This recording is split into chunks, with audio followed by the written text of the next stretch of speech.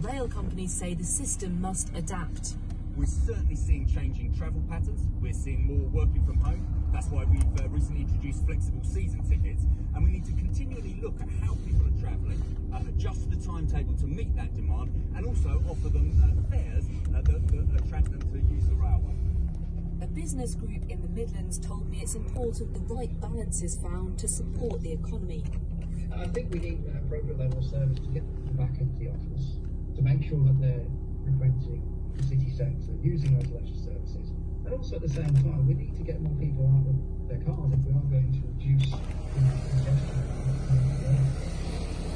A major shake-up of how the railway is run is in its early stages. For now, commuters say they just want enough trains that turn up on time. Pictures from BBC News.